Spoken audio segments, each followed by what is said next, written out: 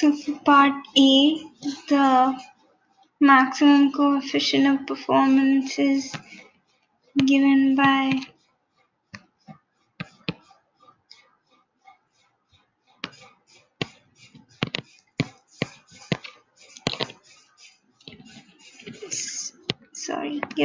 Th upon Th minus Tc, where Th is a higher temperature and Th minus Tc is the difference between the outside and the inside temperature, and all of this has to be in Kelvin.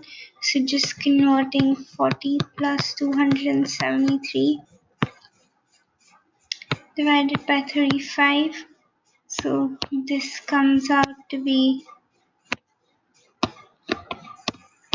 8.94.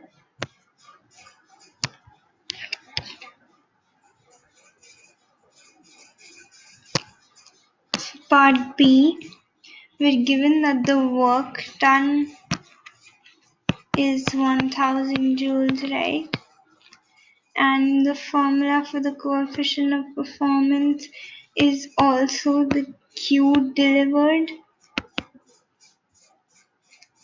upon the work done, and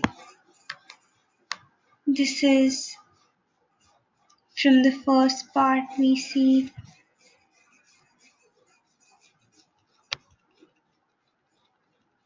8.94.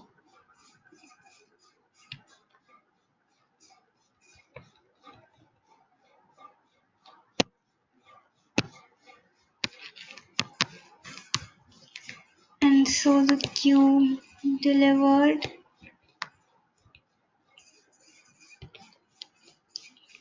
is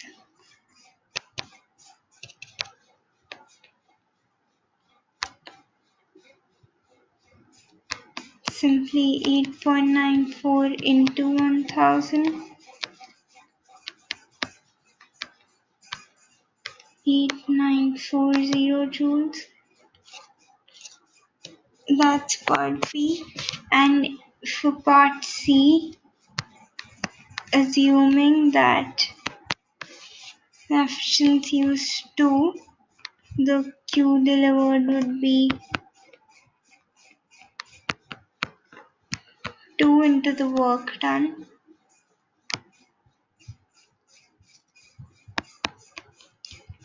Two into 1000, 2000 joules, and that's part C.